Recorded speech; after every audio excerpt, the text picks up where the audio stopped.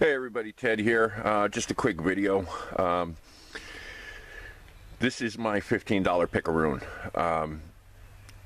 I don't usually make tools unless it has something to do with cost effectiveness, and that is a reality of cost effectiveness. I do tree work for a living, and a lot of times it's just easier and cheaper for me to buy a tool. But I found these $15 boys axes at one of the local getting spots, to quote a Canadian tool reviewer who's everybody's favorite, including mine. And I noticed that they had roll pins in the head of the axe. And you'll see that right here. It's a tiny little pin that goes through. And that is an integral part of a good Pickaroon. These are the ones I usually use. This is a PB, and it has 2 rivets in it. And I kind of designed it after this. This has a chisel bit head, which is the kind I prefer. I don't like the point, the spike. I like something that's flat on the bottom, flat on the top, and it seems to grab better and pull out better. Anyway, I needed a couple of new Pickaroons to outfit my truck with irons. I always use boys axes as one half of the set of my irons, and a Pickaroon is the other. So when I saw these, I figured I could just leave these on the axe and make a Pickaroon real quick that works really well, and it'll fold up nicely with my boys axe in a tool wrap or however I want to do it, because it's the exact same size. And it turns out I was right. Now, I don't usually make hand tools. I don't like spending time refitting handles on axes and things like that. I'll do it if I have particular favorites. I have a council axe that I love that I'm gonna redo the handle on now. Any of my PV Pickaroons, I will rehandle these till the end of time. I love them, especially the 36 inchers.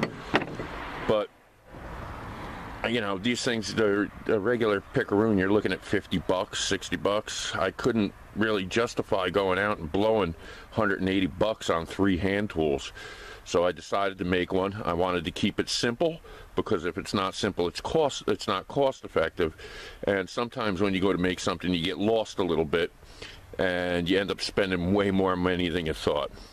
Anyway, I'm going to lay this out and show you the cuts I made, and I'll tell you how long it took, and you're going to be stunned, because from start to finish, it took 26 minutes for me to make this out of a 2-pound boys axe. And I made as few cuts as possible, and then I just ground it a little bit so it didn't have sharp edges.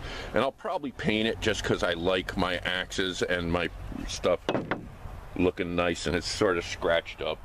I'll probably paint it red because it's a truck tool. Alright, here's the layout side. And all I did on the layout side, we'll zoom in there a little bit for you and get my shadow out of the way. How about that? There you go. I hope that's in focus. I can't tell. It's just got really bright out.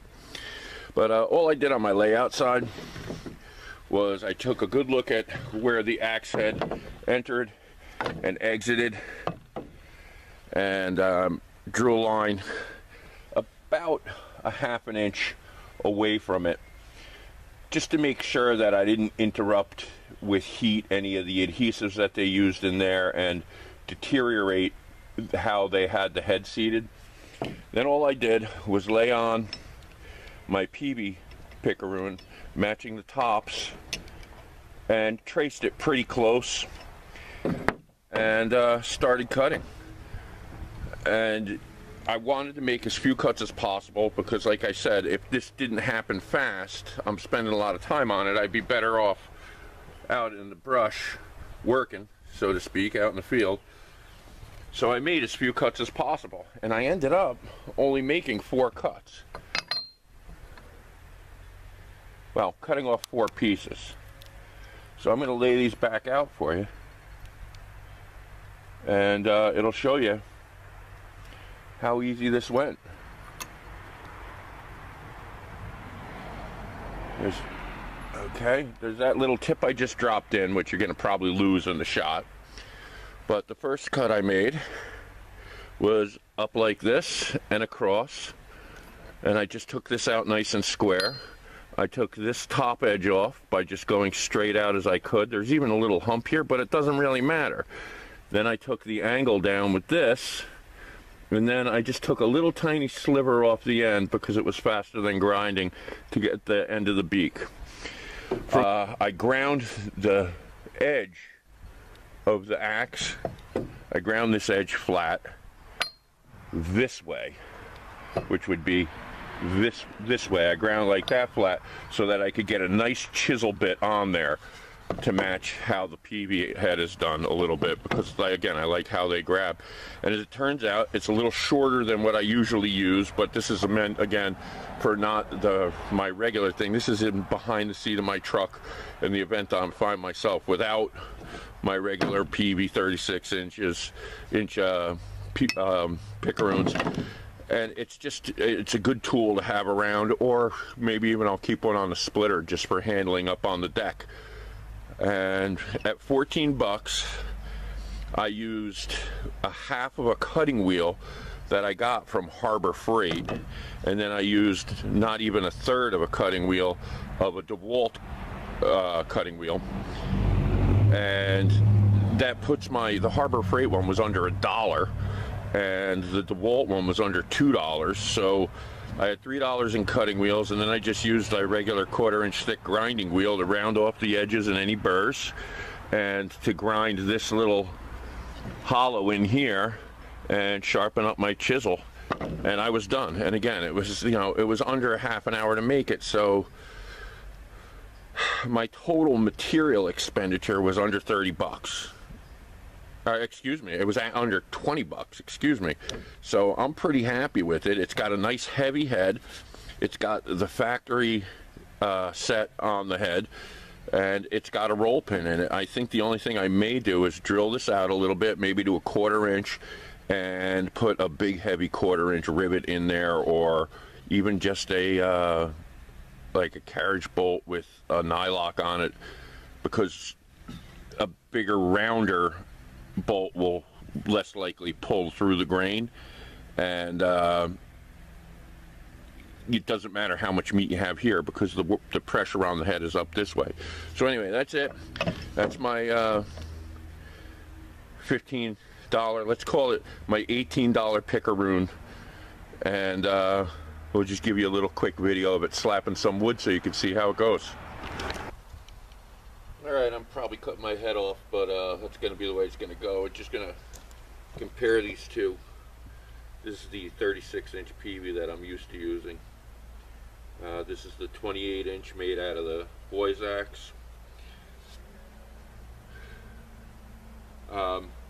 This is considerably heavier head and shorter handle. It's going to take a little bit of getting used to. What I found, and you're going to see, is that this right here, I found that really helps pry the head out very well, and so does the way it's curved in here instead of being curved all the way back. And we'll just line them up so you can see they're similar, they're not exactly the same, and then it's going to take a little bit of use to get used to the weight on the end, but let's see how it operates.